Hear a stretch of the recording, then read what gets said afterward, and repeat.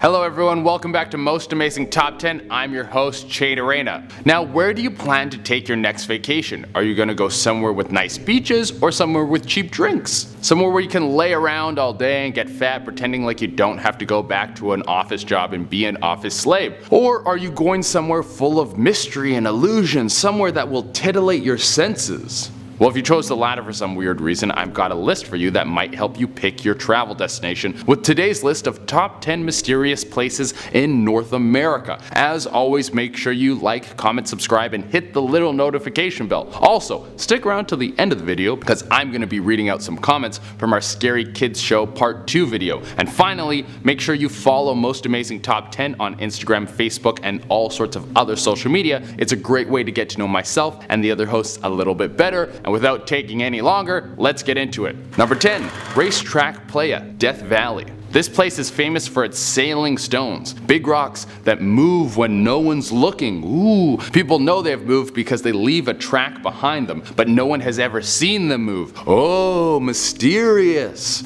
We should send in Scoob and the gang and figure out what's going on with this one. The winds in this area reach up to 90 miles per hour, so it could be the reason that the rocks are sailing across the ground. But my theory is gnomes that are living inside the rocks and move the rocks around like Flintstone cars so you don't see any footprints. Either way, I'm sure someone could crack the code on this mystery with a GoPro set up and a little bit of time lapse to debunk this whole gnome theory, but please don't because I want to believe gnomes live in rocks.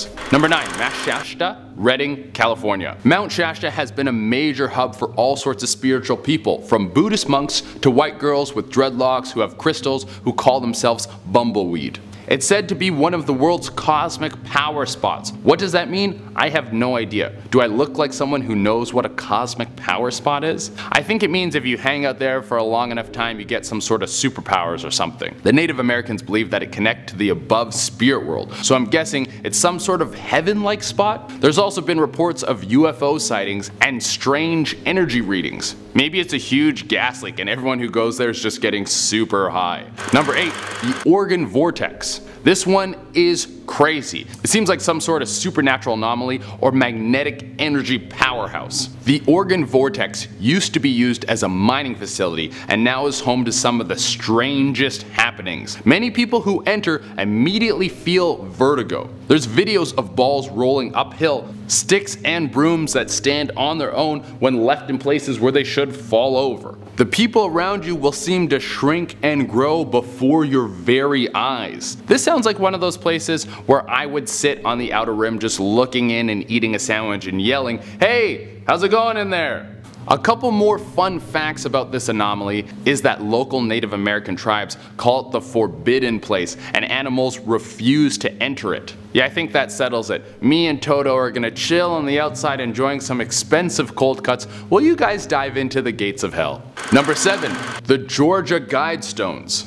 Nothing like a giant monument paid by a guy who wants to start a new religion. The Georgia Guidestones are in Elbert County, Georgia, and they're there not to guide you physically, but spiritually. They were thrown up in 1979 and paid for by R.C. Christian, who there is still very little known about to this day. He wanted to erect a giant monument to people with 10 new commandments. New commandments with judo chop action. Some of these new commandments I could get behind. I mean, there's nothing about how you shouldn't bang your neighbor's wife, but maybe back in 1979 he didn't put it up there because it was just something that everyone knew you weren't supposed to do. But some of them are like balance personal rights and social duties, and avoid petty laws and useless officials. But the first commandment is maintain humanity under 500 million in order to have perpetual balance with nature. I'm sorry dude, but we already threw that one out the window. If all you need to start a new religion is some commandments, I'll kick off some right now. Some commandments for the Church of Che, like be chill, stay hot, put cheese on it, let's dance, take a nap, backflips are dope, free gym memberships, get wrecked, hit the beach, and Blade 2 was underrated. Number 6. The Coral Castle. This one is absolutely bonkers. It's a giant castle made out of limestone that was apparently all built by one man. The castle was built between the years of 1923 and 1951 and is a few miles south of Miami. Some of the slabs that were used to build this mega house were said to have been even heavier than some of the cubes that put the pyramids together. The place was thrown together by a Latvian immigrant named Edward Leedskalini. This dude must have like a 9,000 pound deadlift. He could probably power clean a Jeep Wrangler. However, this Latvian powerhouse said he didn't move the stones by hand, but he had found the secrets to the pyramids. There are even reports of him levitating stones that no man could move. The craziest part about this is he built the castle as a tribute to his fiancée who left them on his wedding day. I guess after a breakup you have two options: move on and start a new life, or never get over it and get superpowers. Number 5. Skinwalker Ranch. I mean, the name alone shows that you probably shouldn't go there. Like, where do you want to go? Disneyland or Skinwalker Ranch? Yeah, I'm gonna choose the one that sounds like it's named after the guy who would make cowboy boots out of campers. Well, Skinwalker Ranch is known for having a ton of supernatural things go down there, from alien sightings to strange lights appearing and disappearing out of nowhere. The place gets its name from a Native American myth of the Skinwalkers, who were people who could transform into any animal. Native Americans have also said that the area is cursed with a dark energy. I honestly think I would be fine there. I think if a Skinwalker tried to take my identity, I would just show him how many parking tickets I owe. Number 4. Sadova Sanctuary, Trout Lake. Do you like aliens? Well, you better head down to Sadova Sanctuary, as it's been a hotbed for UFO activity for nearly 50 years. If you want ET to come down and touch you with that weird little glowy finger, then this is the place for you. It's literally a UFO retreat run by James Gilliland, who is a UFO fanatic. He's founded 2 different operations dedicated to learning more about aliens, and he's been letting people come up to check out the cool alien view since 1986. Almost everyone who goes up there has some sort of encounter with an alien, whether it's strange lights flying through the sky or actual alien crafts in perfect sight, or a soft kiss from a Klingon. Everyone who goes up comes home with some sort of story to tell. Number 3. Earthwork in Newark, Ohio. It's super old, it used to be massive, and it's definitely a mystery. The Newark earthwork is very strange, as many people don't even know what it was used for. Some people believe that ancient Native American tribes could have used it as burial sites or as a church, while some people think that the area was cleared out so they could better map out the stars. This spot is also super old. Some of the older parts are dating back as far as 100 BC. It was also massive. It stretched over 4 square miles. Sadly, encroaching development has destroyed most of it, but there are still a few major structures that stand. I guess if you want to look at the stars now in Newark, you're probably better off Googling them. Number 2.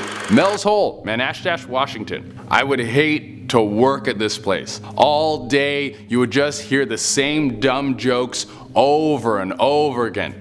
How big is Mel's Hole? How deep is Mel's Hole? How many people have come from Mel's Hole? How many people have been inside Mel's Hole? Has anyone ever got lost inside Mel's Hole? Are my hopes and dreams inside Mel's Hole? Well, all the hack jokes aside, this thing is pretty crazy. It's a 9-foot wide bottomless pit. People have tried to reach the bottom in all sorts of ways to no avail. It's even said that the hole has some sort of supernatural power, that if you were to throw a dead animal into it, that it would come back alive. There was one report from the 17th century of a family throwing their deceased dog into the pit, and the dog later walked out of the forest completely rejuvenated. How am I just learning about this now? Someone dig up Harambe, we got a gorilla to save. Number 1 on the list is Champy. The Loch Ness Monster thought he was the only creepy dragon creature wandering around open water, but it looks like we've got our own that's made its home in Lake Champlain, which is situated in the French-Canadian province of Quebec. That's right, North America has his own version of Loch Ness, and he even speaks French, which means he's sexier. Champy got his name from the lake he makes his home in, and like most creatures of his ilk, there is no hard evidence to support the creature's existence. However, there have been several sightings. Over 300 actually. That's more sightings than the rest of NSYNC since Justin Timberlake left. The Iroquois and Abenaki are two Native American tribes from the area, and they both have legends of some sort of snake-like creature living in the lake. I'm gonna have to go out on a limb and say Champy is real. Now that we're done going through our list, I'm gonna answer some of the comments from a previous video. Eliminator AV wrote, "Are you afraid of the dark? I think this should be on the list. Dude, we did a part 1 to the list, and Are You Afraid of the Dark was on it. Don't start watching something at the sequel. What are you doing?" Ashley Ramirez writes, "Oh, come on. Human Centipede is an Oscar-worthy movie. The Academy missed out." Ashley, I really do like the idea of a bunch of the most sophisticated minds in movies sitting around a table, watching Human Centipede and being like,